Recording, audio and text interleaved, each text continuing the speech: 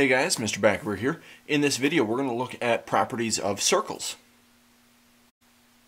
Now as we start talking about circles, there will be a few vocab words that we're going to run through. First, let's define what a circle is. So a circle is a collection of points somewhere out on a plane that are all equidistant or the same distance away from a center point. So that's how we get our nice round circular shape. Now there's going to be a few special segments that we talk about as we're dealing with these circles, and the first one is going to be a radius. What a radius is it's a segment, so it's got two endpoints. One of the endpoints is going to be the center of the circle, and the other endpoint is going to be somewhere out on the edge of our circle. So the radius runs from the middle of our circle out to the edge. Our next special kind of segment is a chord, and a chord again has two endpoints, but what's going on with this chord is both of the endpoints are going to be somewhere out on the edge of our circle.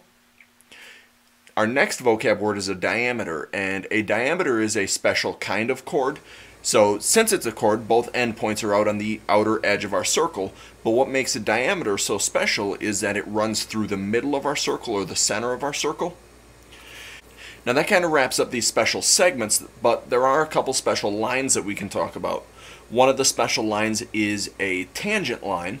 So a tangent line is a line that's out on our plane, and what's so special about it is a tangent line intersects a circle at just one point, and we call that point the point of tangency. That's the point where our tangent line intersects our circle.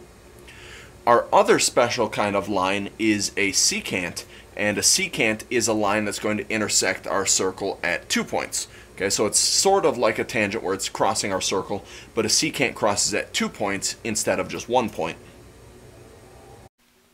So as we're looking at this picture, we're given a bunch of different points and lines and segments within our picture, and we want to identify some of our special vocab words that we just talked about. So the first thing that we're going to look at finding is the center of the circle. And the center is just the point that's in the middle of the circle. So for us, that would be point C. Point C is in the middle of the circle, so it's the center.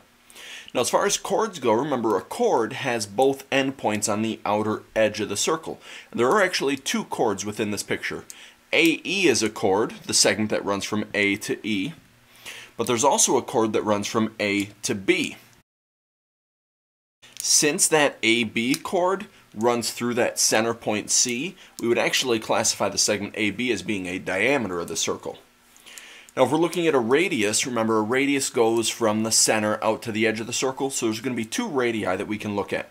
When we're writing a radius, we want to start with a center point, so one radius would be running from C to B. Our other radius, again, is going to start at point C since that's in the middle, but it's going to go out to point A. There is a tangent in this picture. Remember, a tangent intersects a circle at 1 point. So the line we're looking at as far as our tangent runs from D to B, with B being that intersection point or that point of tangency. So our tangent line is the line DB. And our secant line, now earlier we talked about the segment AE as being a chord, but if we let AE be a line that extends through those endpoints, then we're going to consider that line AE to be a secant. The last thing I want to talk about in this video are common tangents. So earlier we talked about what a tangent line is, and that's a line that just barely touches a circle at 1 point. A common tangent is a line that's tangent to two circles, and there's going to be a few different cases that we talk about with common tangents. The first case is where we have two completely separate circles, and if we're looking at drawing in common tangents, there's going to be 4 common tangents that we can draw in with this case. There are 2 exterior tangents, which are on the outside of our circles, and then we have what are called interior common tangents, which run on the middle between our 2 circles. Our next case, if we start to slide that smaller circle in a little bit, is where these circles are just barely touching at 1 point. If our circles are just barely touching at 1 point, then we're able to draw in 3 common tangents. Again, we'll have our 2 exterior tangents on the outside. And then since our circles are touching at just 1 point in the middle, we can draw a line perfectly between them that just hits each circle at that one intersection point. Now if we slide that little circle in a little bit further, so now they're touching at 2 points, then we're only able to draw in our 2 exterior common tangents.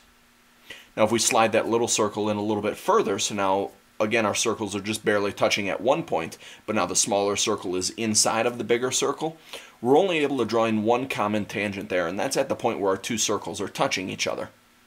And then for our last case, we can take that little circle and move it completely inside of the big circle so that they're not touching at all. In that case, then we're not able to draw in any common tangents because we can't draw in a line that intersects our big circle at one point and our small circle at only one point. That's going to be it for this video. Thanks for watching.